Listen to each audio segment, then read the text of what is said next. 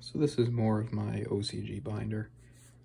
I have the 3 Kingdom cards that were printed by Konami in Japan. They came from the Pegasus structure deck. They're really cool. It's just too bad they didn't make the other 2. And they finally made them in English a few years ago, which is awesome. They actually look good as ultra rares.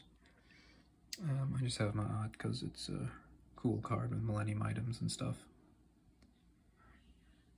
Duelist ID card was something given away. Actually, it was a card you had to put your name on for an early tournament, and same thing with this in 2004. This was previous. I actually know someone who had to write their name in here, unfortunately. Duelist ID card.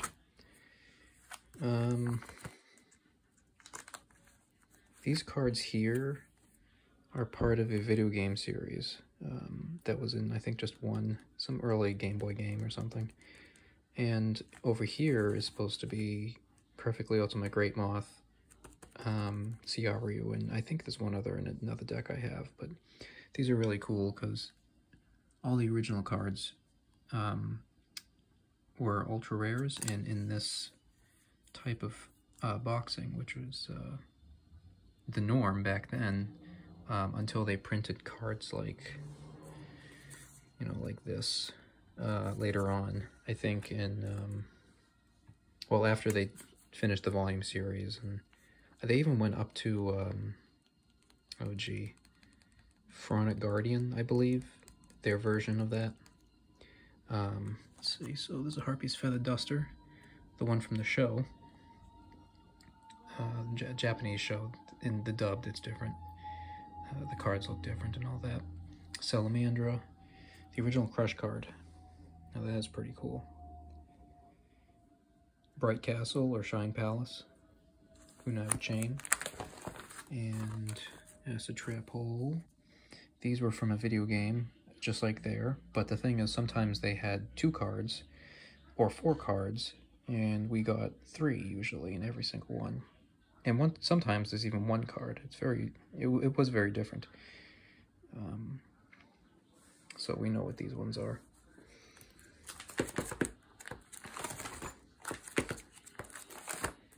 And I went over some of those already in another video, so I'm just going to jump into Premium Pack 1.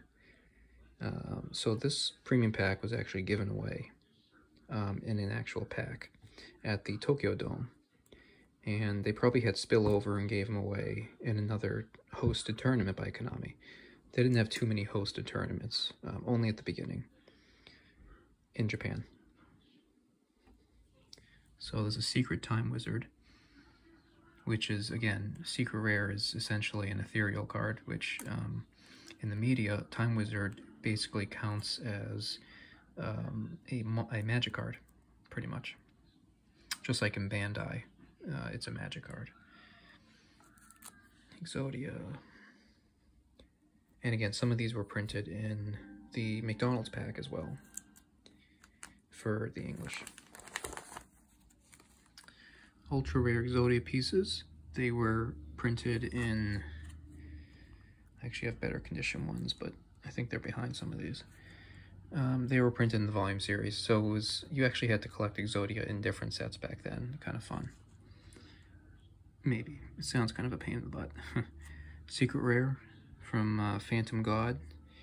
That is basically the Legend of Blue Eyes, but split into 2, because every Japanese pack takes an English one, basically, and divides it in 2. Whereas we got 1 combined set instead of 2. This is Premium Pack 2. This one was for rituals. I actually have Blackluster Soldier and the Ritual. As you can see, these are ultra. Pretty cool.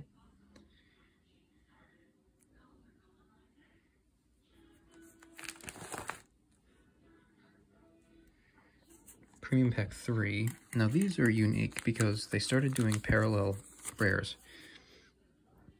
If you can see.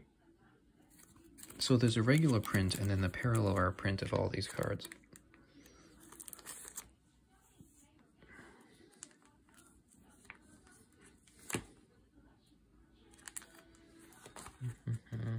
Premium Pack 4 begins with this. There's a magic cylinder, but it's in another deck.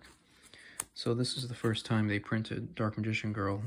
Originally, I think it was in a very rare, secret rare, or something like that. I don't exactly remember, but that's why it says replica here. So this pack was kind of hot back then because you got Dark Magician Girl for the first time being mass-produced.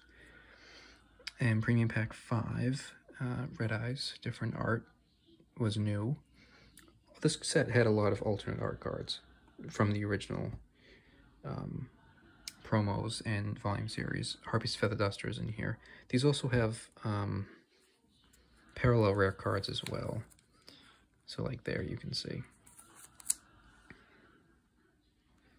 Kunai with Chain, Acid Trap Hole, Metal Morph, Red Eyes, Widespread Ruin. And so there's two arts in Japanese. There's this one and then the one that shows the destruction. Millennium Shield as well. And I ended with Premium Pack 6.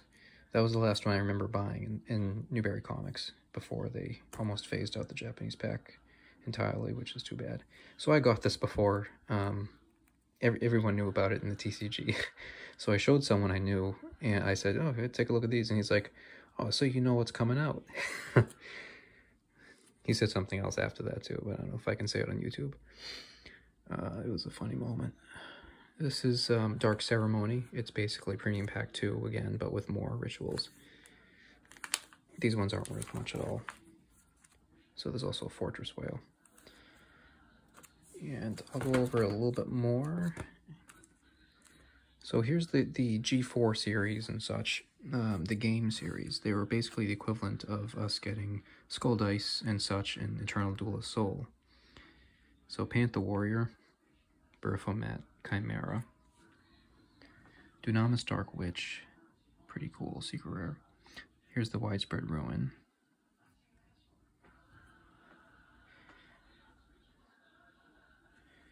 The Magnet Warriors. And for some reason Gamma is in another series, which is on the next page.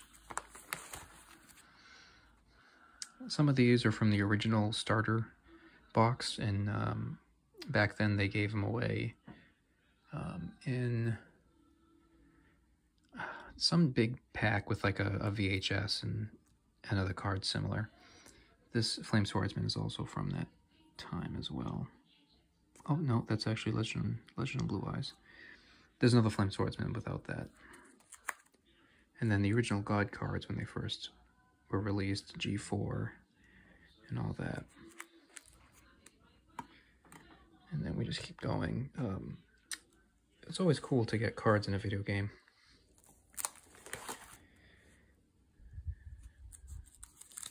I think this Force Raider is the parallel rare. I don't remember.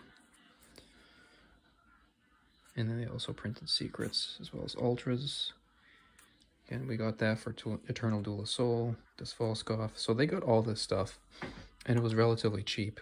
But this Volskov was a Shonen Jump card here, which, of course, when it came out, it was expensive. I don't even remember, $2 grand or something when it came out. 5-God Dragon, Dragon Master Knight, and one version of Satellite Cannon. There's a ton. This is another series called the Valuable Book series. It's just something else they made for one of their little Yu-Gi-Oh booklets. Black Illusion Ritual, the ultra rare, which is cool.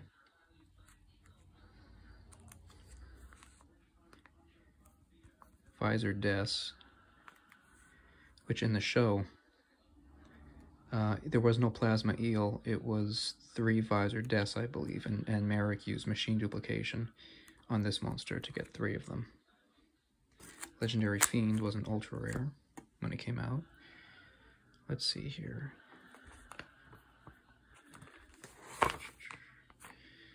Yep, and then these are just more so other cards that are similar. First print. This card is such a pain. Kazuki Takahashi-sensei did not want them to alter this card in any way. And, of course, even though they're making the Lost Art cards now, they still haven't found an agreement yet to print this card in English because of certain reasons. An original Raigeki from the first volume series. Same thing with that. Now this is something, you know, it's also sad that these also weren't worth much pre-pandemic, but this was still expensive, I think $50 or something.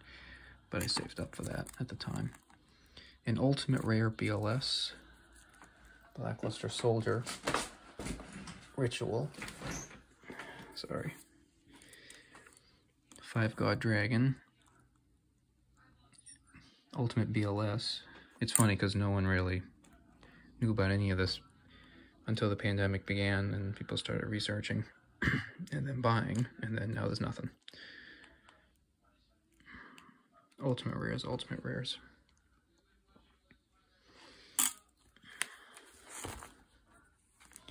More ultimate rares. Yep. That was from a 2-in-1 box with Structure Deck Merrick and Structure Deck Kaiba 2. Alright, so I'll end this video there with the promos. Thank you for watching, and I'll have more soon.